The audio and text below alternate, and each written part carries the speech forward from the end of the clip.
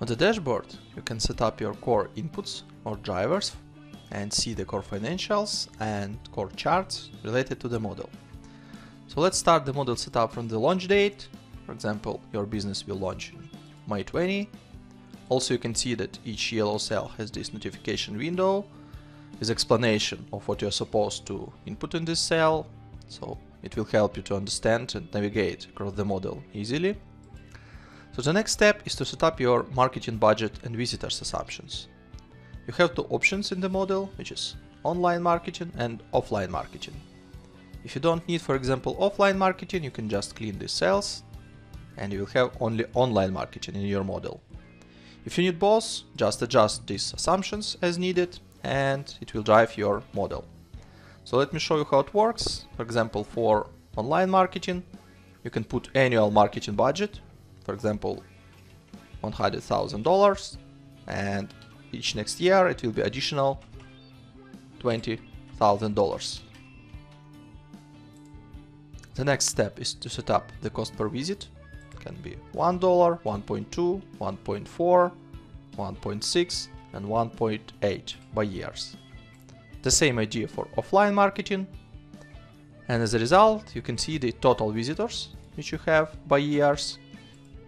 And the next step is to convert these visitors to new customers across the conversion rates across your sales funnel. So first of all, you have conversion rates from visitors to sales opportunities. Let's pretend this is 50%, for example.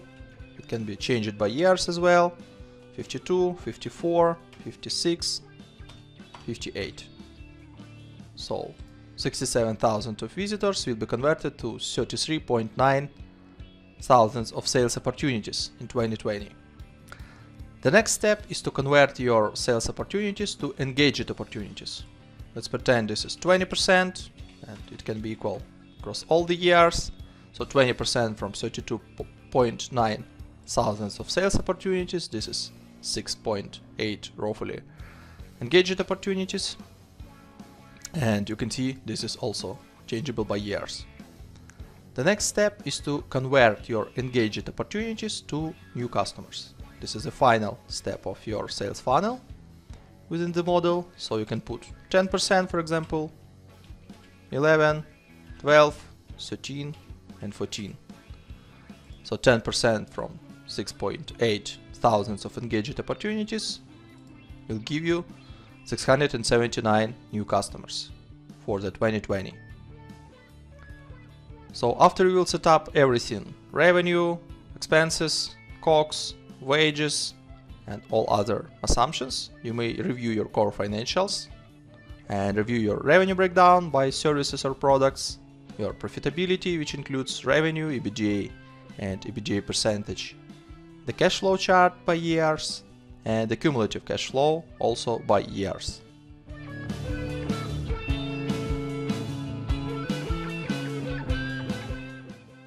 On the financial charts tab, you may see your main financial KPIs on the two sets of charts, which is the breakdown of 2 years by months and the breakdown of 5 years by months. So on the top you may see the EBIT amount. The next set of charts will show you the revenue breakdown by products. The next, operating cash flow broken down by cash inflow and cash outflow. The next set of charts will show you the cash balance by months for the 2 years and for the 5 years. And on the last set of charts you will see the EBITDA as a yellow line and the breakdown of this EBITDA, which includes the revenue, COGS and OPEX.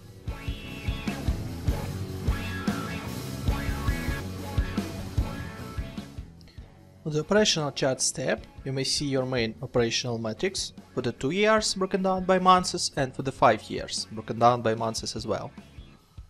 So on the first set of charts, you may see the new customers breakdown by your services or products, also for 2 years by months and for the 5 years by month.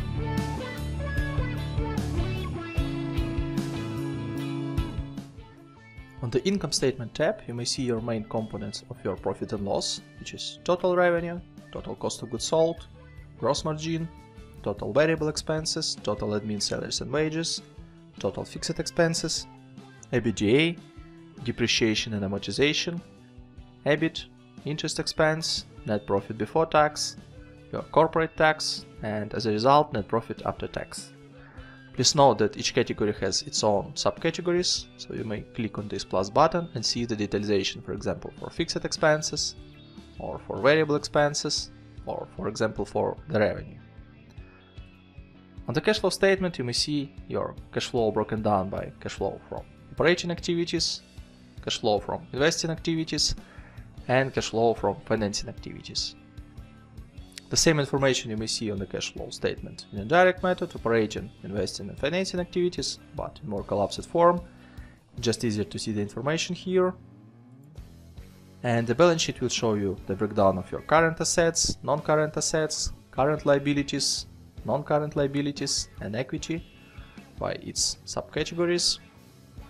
The summary of three statements you may find on the Financial Statement Summary tab. On the top you have income statement broken down by 5 years and the selected year, which you can change here, broken down by months. Below you may see the same information on the chart form. The next set of tables and charts will show you the balance sheet, main KPIs broken down by 5 years and selected year by months. And the last part will show you the cash flow statement breakdown for the 5 years and for 12 months for the selected year, as well as charts with the same information.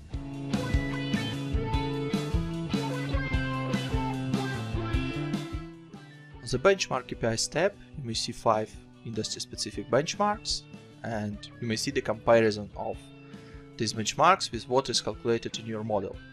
So you have gross margin percentage, net profit percentage, direct wages as a percentage of revenue, average monthly revenue per active customer, and active customers per 1 direct FTE ratio.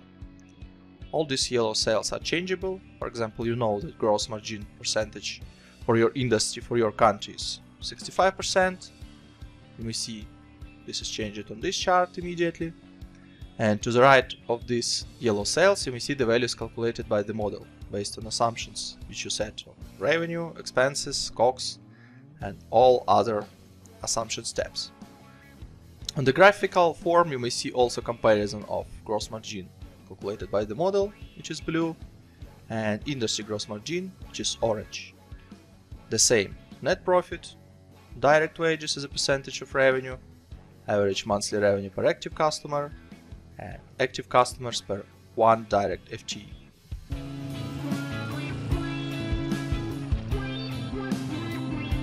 You may see the revenue summary for the main revenue streams, broken down by years as an absolute values and as a percentage breakdown.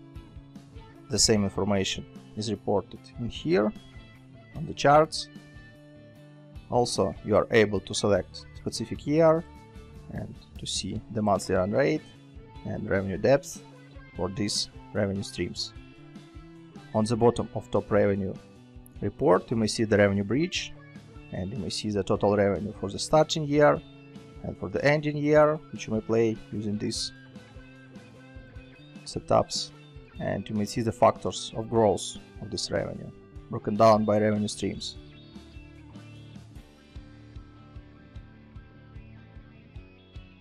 The same idea is used on the top expenses tab. You may see top 4 expenses streams and all other expenses collapsed in one line. Also, this is broken down by absolute values and percentage breakdown. The same information you may find on the charts. Also expenses depths, monthly run rate, with the ability to change the year, and expenses bridge with factors of expenses growth from one year to another year.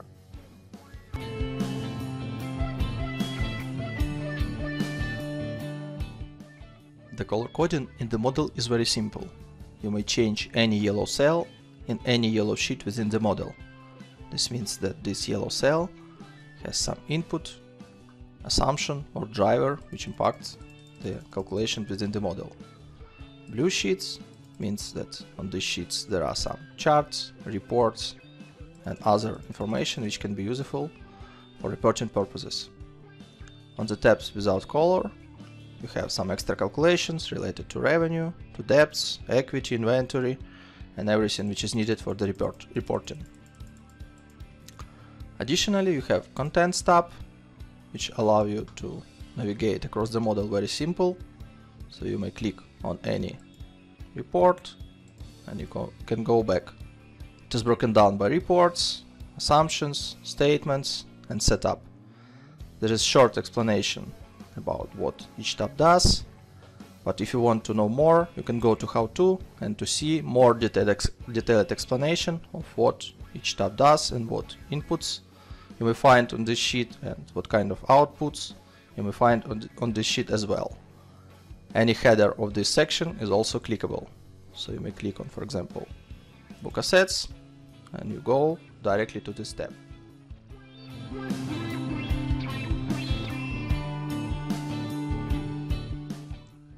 On the Revenue tab, you may set up the main revenue assumptions for the model. So let me show you how it works. So first of all, you need to set up your services names or product names, for example, offering 1 or whatever name you need. Also, if you don't need all 5 services or products, you can just clean assumptions for 4th and 5th and have only 3 offerings. The next step is to set up your starting number of customers. If you have some active customers as of the start of the year, so you can put some numbers, for example 50, 60 for each service. If you don't have any active customers, you can just clean and start from 0 active customers. The next step is to allocate your new customers by different services. So it's changeable by years. For example, for services A, it can be 10, 15, 12, etc. And you can adjust to have 100% on the total, some other service, for example, 25 and 20. So now you have 100% for all the years. The next set of assumptions is to set up your lifetime in months. Let's pretend that in services A, average customer will live in 5 months, services B type 6, 10, 12 and 15 months. To the right, you may see the calculation of active customers by years, depends of this lifetime. If you change something, for example 8, you may see the changes in calculations. This means that because of your new customers live more, you'll have more active customers. On the bottom you may see the total. And the next step is to set up the pricing. First of all, you should understand of how much in average billable hours per month per active customers each service will require. For example, in services A, average customer will have 100 billable hours per month, 110, 120, 130 and 140. And the final step is to set up the price.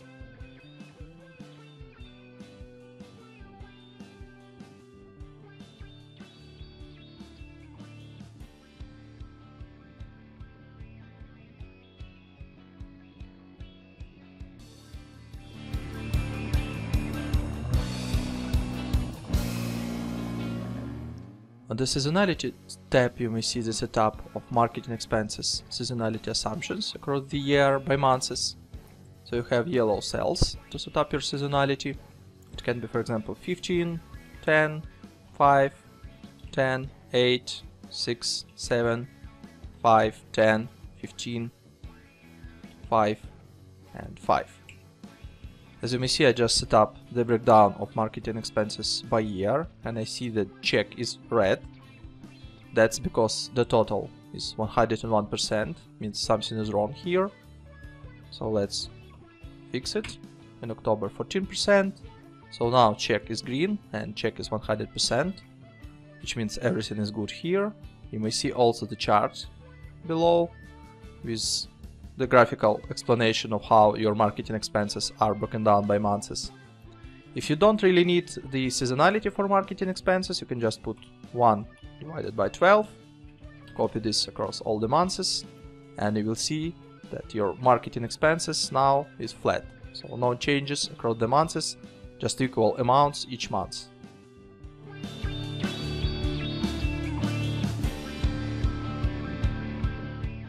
On the COGS tab, you may find 6 categories or components of your COGS.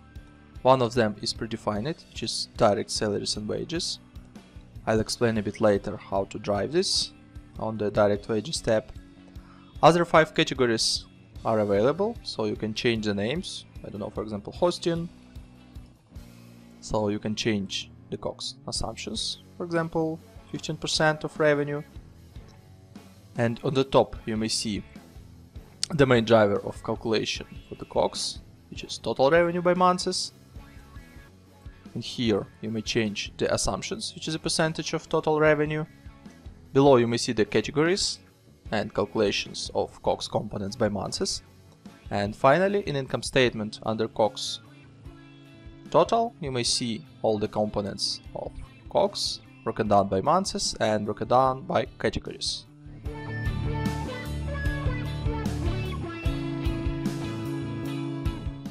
On the direct wages tab, you have 19 categories to set up your direct headcount. So let me show you how it works. First of all, you have 4 different subcategories, and let's go one by one. First subcategory has 5 placeholders, for example, account executive or SDR, and each one has its own basis and parameter. Parameter in this case, this is 1 FTE per X basis, and basis, this is new customers per month. Means that, for example, I will set 15 for account executives. Each 15 new customers within service A by month will require 1 additional FTE. The calculation of number of this headcount you may see here. This is by years. Also, you can set up the annual salary per FTE, for example, $25,000. The annual salary rise, for example, 5%, 4, 3, 2. Average monthly bonus per headcount, 10. And payroll tax rate, 12%. If you don't need them, you can just clean this or both. Below you may see the calculation of your annual salary depends on base annual salary and annual salary gross or raise. Below you may see the calculation of headcount by months for these categories, monthly base salaries by categories by months, monthly bonus, and payroll taxes also by categories and by months. The next section consists of different bases, which is active customers, for example, customer success. So it can be per each 20 active customers, you'll have 1 new FTE or headcount. The same annual salary growth if it's needed, monthly bonus, and tax rate. The third subcategory has a trigger, which is billable hours. Means that for each, for example, 160 hours, you need engineer,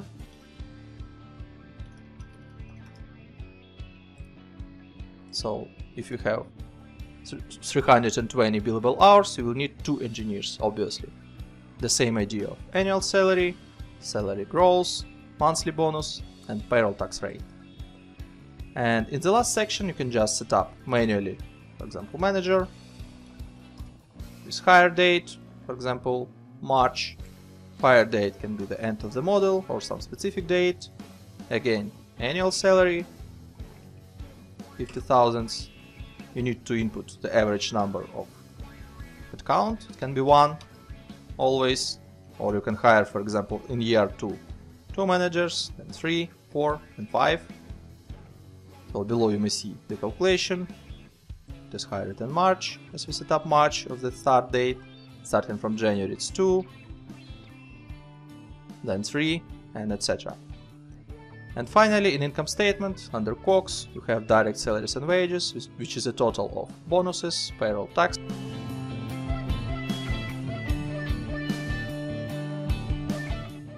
On the admin wages tab, you can set up to 19 categories for your admin staff. Let me show you how it works. For example, managers.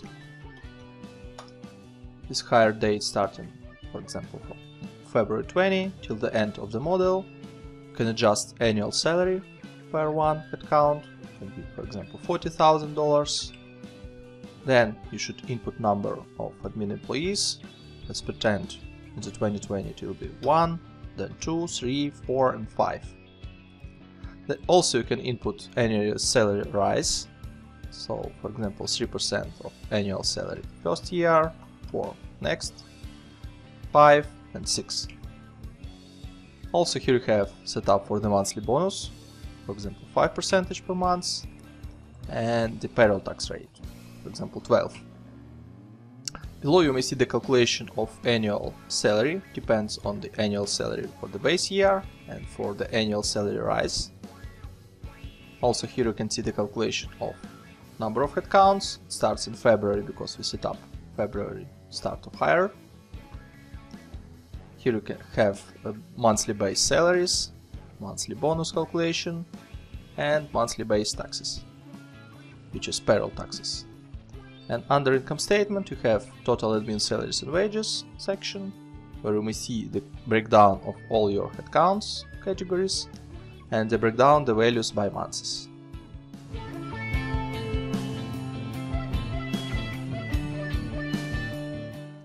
On the variable expenses tab, you can input your variable expenses as a percentage of total revenue.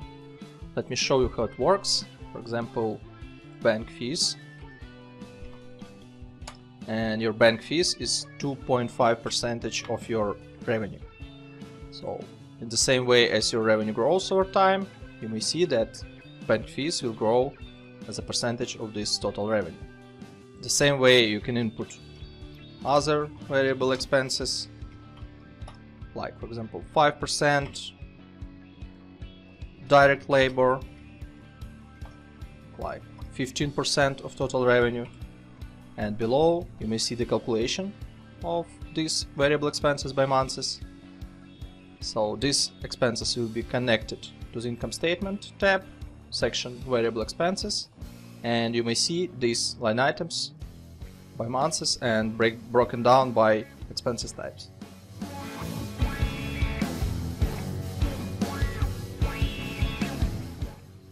On the fixed expenses tab, you may input up to 15 line items for your fixed expenses.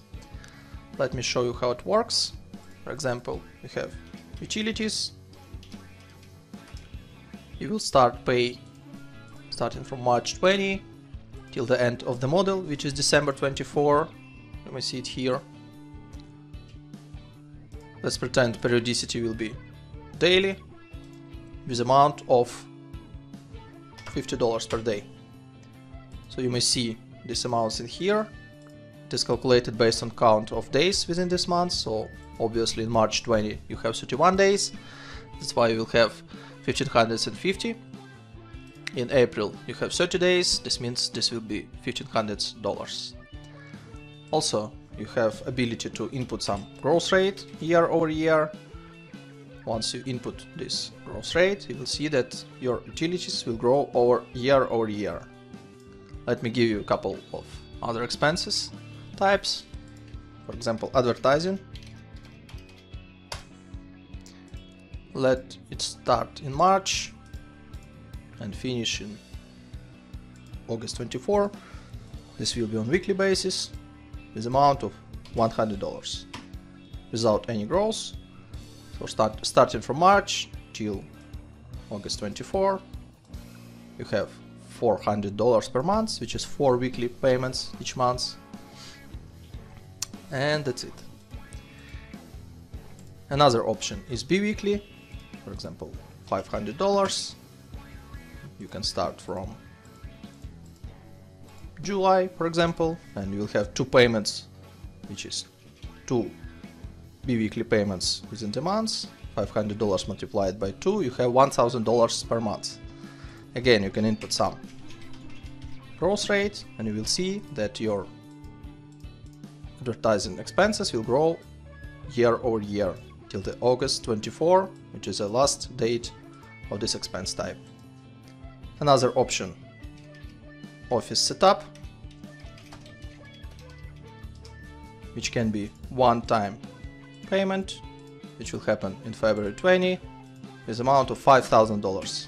Obviously you should not input any growth rates because this is just one-time fee, and you may see that office setup will happen in February 20 with this amount.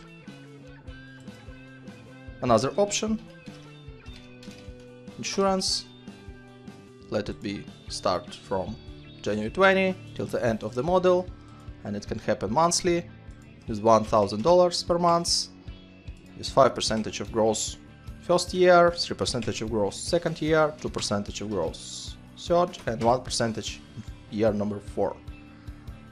So you may see this calculation here. Starting from January 21, it will grow for 5%, which is $50. And starting from January 22, it will grow for 3%, which is additionally $32. Another option, quarterly. You may see that insurance will be paid $1,000 each quarter. You can start it, for example, from February, and this will be shifted to 1 month forward. Another option, semi-annually. In this case, you will have insurance payments once per half a year, again with a percentage of growth. And the last option is annual payments or yearly payments. You'll pay one time per 12 months, starting from February till December 24. For each expense type, you can use growth rate, and the calculation you may see in here. Also, in income statement, you may find total fixed expenses group. If you will ungroup this section, you can see these amounts broken down by months and by fixed expenses line items.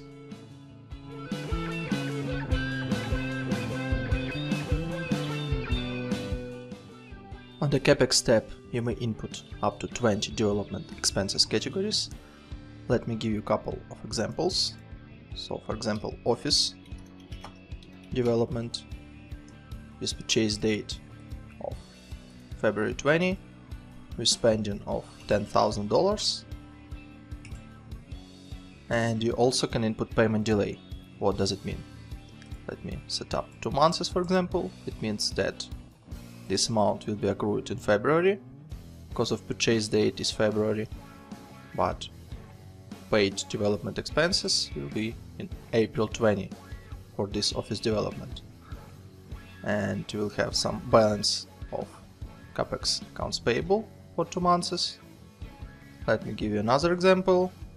Other development expenses. Let's say March 20, $5,000 with 0 payment delay. This means that this amount is accrued in March and paid in March as well. The total amount of development expenses you may find in Assets tab. By default, it has useful time for 5 years for the calculation of depreciation. You may find calculation of depreciation for development expenses in here. Here you may also find capital expenditure and closing net book value. Additionally, you have up to 6 placeholders for other assets. For example, other assets with useful time of 10 years with cost of $25,000 and with launch date in April. You may find it in here. You can see capital expenditure. You may see book depreciation by months for these amounts, and you may see closing net book value. The total amount of depreciation you may find in income statement.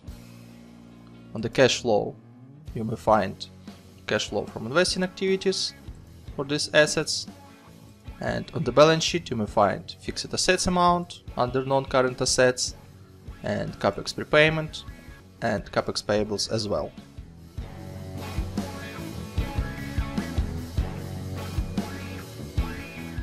On the capitalization table, you can input different founders and investors' contributions, broken down by different dates of funding, with different cost of share for each series, and you can see the dilution of shares after each round, and pre-money total equity and post-money total equity.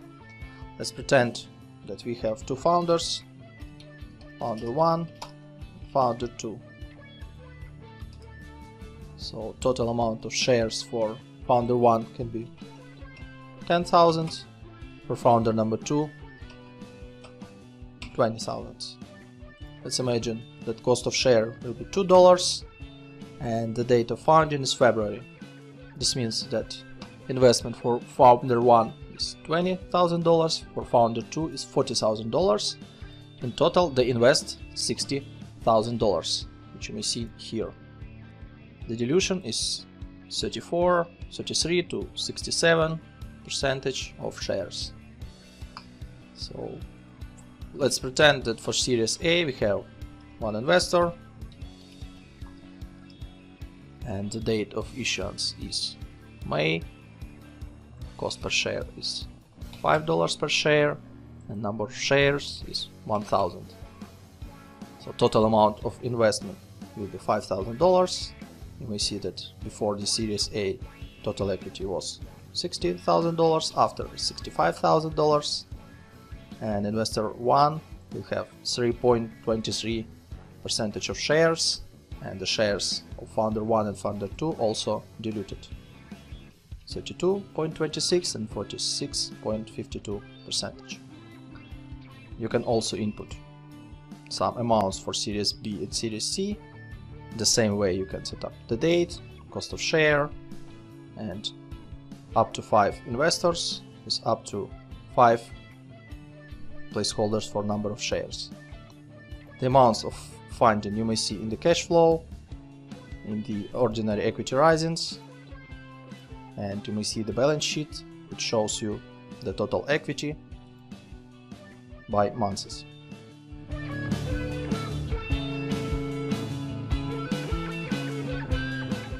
Also on the top of the dashboard you have debt assumptions. Let me show you how it works. So for each debt you are able to select the debt type. There are 2 debt types in the model, which is annuity and usual.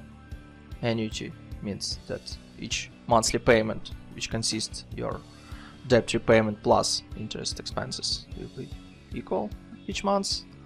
In case if you will select usual, your main debt repayments will be equal parts and interest will be just interest on the debt's closing balance. Let me give you an example how it works. So you may input an amount of the debt, the launch date, term will be 60 months, and interest can be 5%. You may also input the grant, which is just simple amount, which is paid in some specific months, and that's it. No repayments, no terms in terms of interest. So all the calculations of the debts you may see on the capital tab. Calculations for debt number 1, debt number 2, debt number 3, total debts with grants. These calculations impacts income statement, interest expenses, the cash flow, interest paid, debt drawdowns, debt repayments, and on the balance sheet you have the debt closing balance.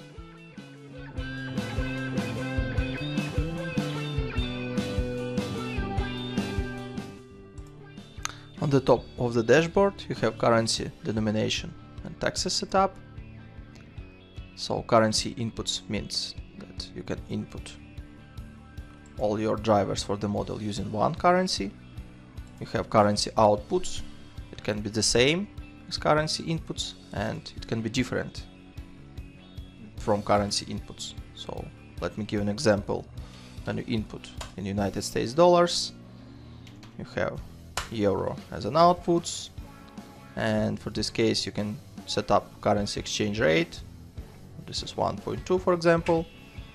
In this case you will have in the model all your inputs in United States dollars, all your outputs in euros, and there will be conversion rate between currency inputs and currency outputs. Additionally you have denomination, which means that you can denominate all your outputs on the reports. In this example you have denomination is 1000, means that your outputs is denominated by 1000. You can select millions. You may see that now it is in $1,000,000. You can set also billions or without any denomination. Additionally, you have corporate tax setup. You can change this number and this will impact tax expenses in your income statement. I hope you enjoyed my video. Thanks for reviewing this. You can find more on my website finmodelslab.com, and we'll see you later in the next videos.